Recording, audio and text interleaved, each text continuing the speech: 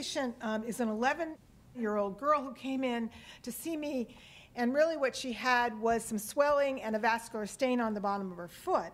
And what was remarkable about that stain, which had been present since birth, is it wasn't completely flat. So it wasn't just a regular port wine stain. It had a little fullness to it. It had this sort of little hyperkeratosis over the surface, and it was very warm and pulsatile. So the next obvious step in this case, and this had been called a hemangioma, as these often are, but she was becoming increasingly symptomatic. So we did, in fact, get imaging studies on her. And I think it's interesting that this child's age is 11. She had been in puberty for a short period of time, and that's when this thing started to take off, and that's a telling part of the history.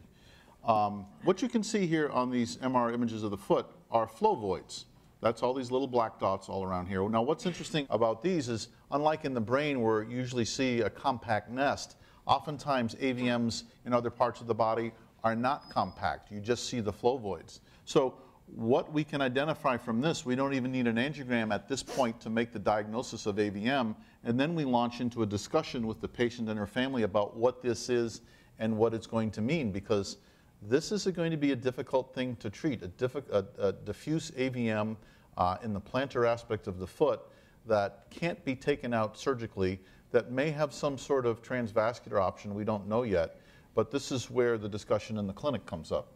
One of the most important questions that across the board when you're dealing with birthmarks that we ask ourselves is there a window of opportunity to get in and do something now that will prevent a problem down the road? And that's really the question that all parents legitimately want to know.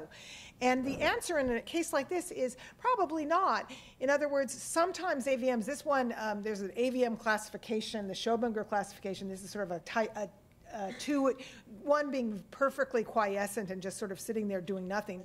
Class 2 would be it's growing a little bit, but it's really not causing ulceration or pain or local compromise, and that would be type 3, and type 4 would be where you're going into congestive heart failure because of an AVM. So it's a very simple classification. This would be one where we would talk to the family very much about whether she's able to maintain her activities of daily living, which in fact she was, educate them, and then down the line think about doing something like embolization with the idea that we would use that as a palliative treatment, because we really, again, don't have any other quick fixes for this.